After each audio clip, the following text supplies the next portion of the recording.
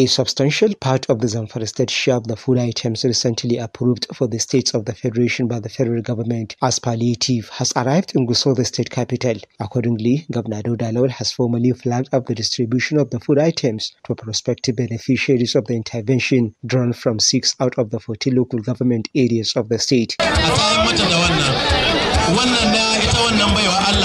Each of the beneficiaries received 50 kg of rice.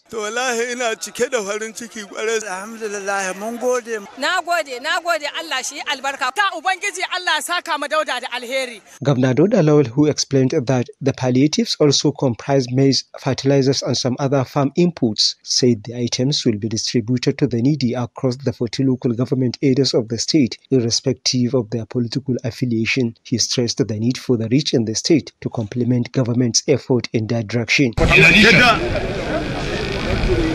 we are working on getting 50 highest buses, which is 18-seater, and that will be made available to facilitate inter- and intrastate transportation at a relatively low price.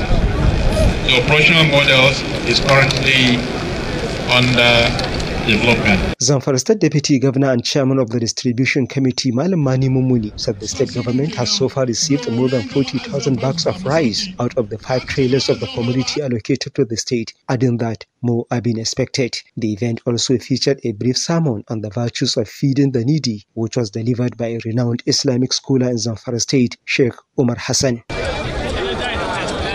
Well, the event marks the commencement of the distribution of the palliatives in all the 40 local government areas of Zamfara State, as more than 200,000 households are built to benefit from the gesture under the first phase of the program.